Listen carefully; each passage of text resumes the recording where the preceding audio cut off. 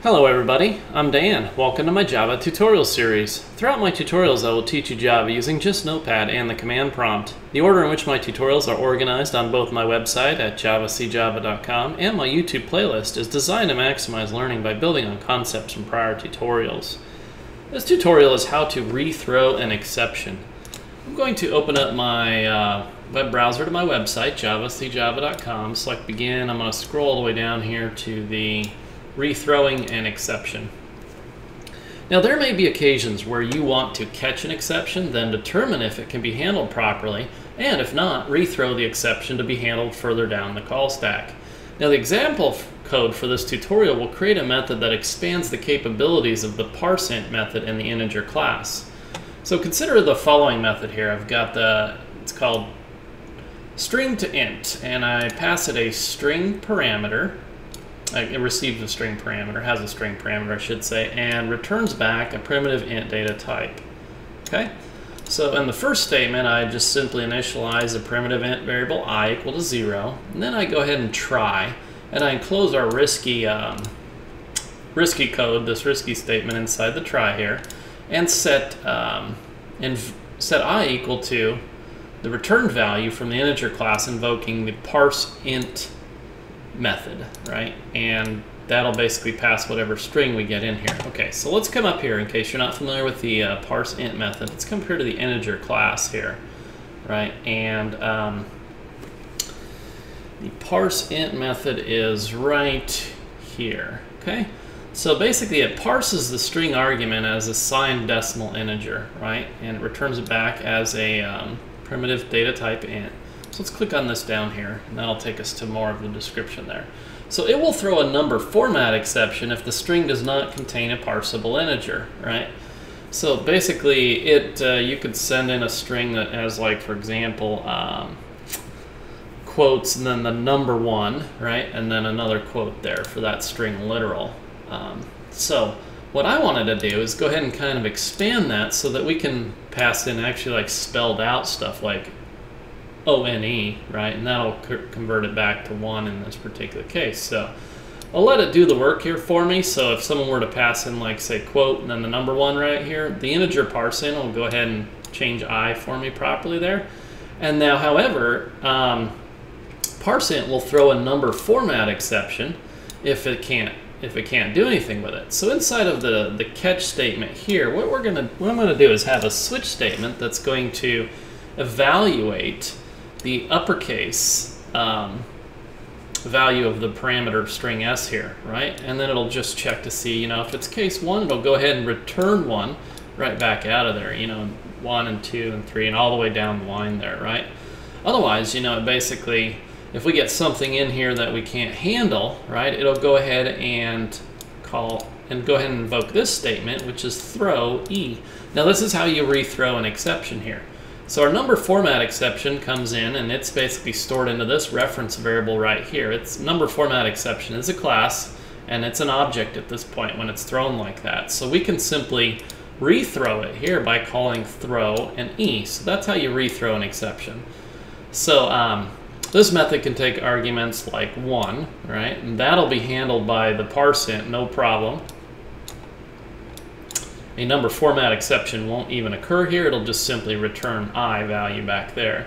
You can also take 1, 1, 1, etc., and convert them all to a primitive int value. So let's go ahead and scroll down here to the source code here. Let's highlight all this stuff here and Control-C to copy, or right-click and select copy.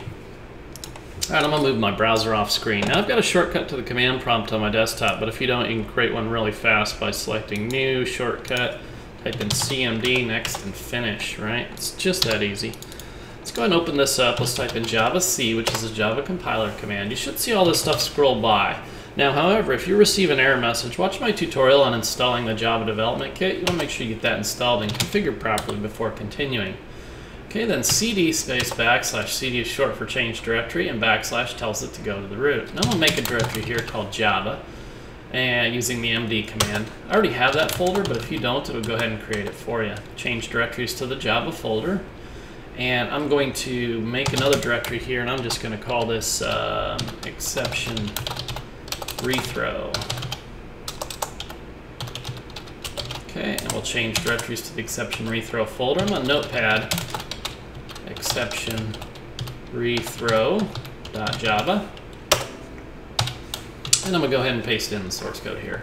So let's come up here and save this here. And basically, here's our main method entry point here. And I made this little... well, actually, let's come down here to the toString int there. Basically, we've got the same stuff going on here, only I finished out 1 through 9, right? On the return on that. And so if something comes in that doesn't match any of the numbers or the spelled out numbers 1 through 9, right? It's going to go ahead and not return anything, right? It's going to fall through the switch statement and come down here to throw E, where we'll rethrow the exception here, okay? So that's what will occur there. All right, so let's come up here to this new method that I created here, which is display our int, right? And it takes a string parameter called parseInt, and you can see how it's being called up here, right? Display our int, and then we pass the string literal that we want to parse out, right? Okay, so the sole purpose of this is to display this to the console there.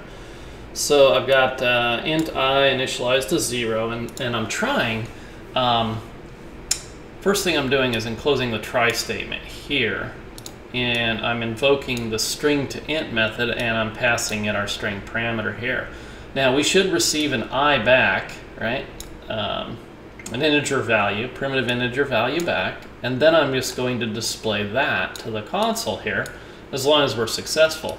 Now if this goes off on an exception because we rethrew it down here, then I'm going to catch it again, right, and just simply display this string literal to the console here, right, and then of course plus the parseInt value right in the middle, unable to convert and whatever it is to a primitive int. So let's go ahead and run this and see what happens here. So let's clear our screen, Java C, compile it, and let's go ahead and run it.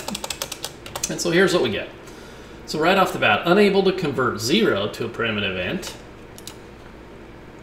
And you can see I have 0 spelled out in here, but you'll notice I only did 1 through 9 here, right? So in just right off the bat there, you know, obviously this threw an exception. We caught the exception. Now we tested 0, which is our parameter coming through here, right? And passed all the way down through here. So it didn't match any of these, so we weren't able to return back that. So then we rethrew the exception down here, E, and that came up back up here and just displayed unable to convert that. Okay, so hopefully that makes complete sense on that. And then we've got the numbers 1, 2, 3, 4, 5, 6, 7. Right, 1, 2, 3, 4, 5, 6, and then you'll notice I actually just did the 7 there, right, and then the 7 here. Now when I specified this string literal for an argument, and that came in through here, right, and then we passed that as an argument over to the string to int method here, that would have actually not even produced an exception right there, right? This would have just said I, right? Catch wouldn't have even gone into effect, and it simply would have returned that back. And maybe a good way to do that is to show you, it's just like, okay, let's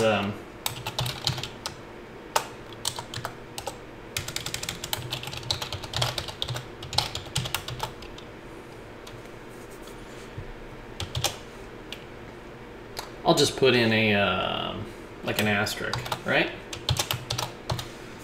And as a matter of fact, I won't do a print line, I'll just do a print, right? Okay. So what this will do is this will display an asterisk anytime anytime it got caught in this particular thing right here, right? Okay, let's come back up here and save this, and let's just go ahead and recompile this. Let's clear our screen.